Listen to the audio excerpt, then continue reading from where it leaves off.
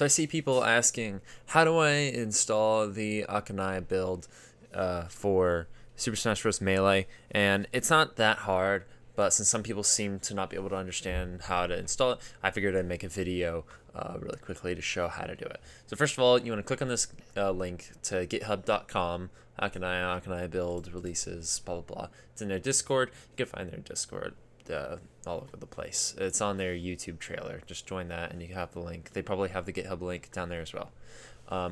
So these are just the patch notes for this release, and then you can see there's two files. Akaneia Builder experimental.7z, Akaneia Builder stable.7z, and then there's a source code. You probably don't care about this.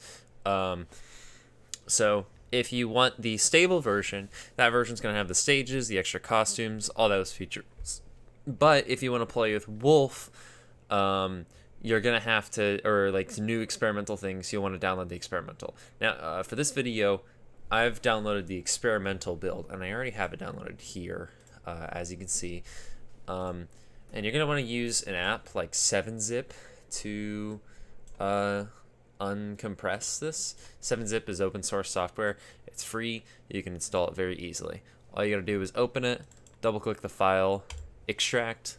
I already have it extracted in this folder, so we'll go in here. And it's really easy. There's going to be 4 files here, or 1 file and 3 folders. You go into the folder for your operating system. I'm using Windows. The majority of people probably will be as well. So we're going to go into here, and it's really easy. I've put my Melee ISO in here. It has to be Super Smash Bros. Melee version 1.02 USA. And this is going to be, it can't have anything modified at all. The hash for the file has to be the exact same. And it's really easy. All you got to do is click and drag onto this file that says drag Melee ISO here. And then it's going to open a batch script. And you can see it says creating Akaneia Build experimental ISO. This may take 1 to 2 minutes. And it says done. The file is located in the folder. Enjoy. Press any key to continue. So we're going to press any key to continue. And from there, we can open up, we can open up Dolphin, and I'll do that just now. And as you can see, it boots straight to the character select screen, and we have access to the new characters. Obviously, it's not going to work with the AI very well because they don't know how to play the game. But as you can see, everything's working.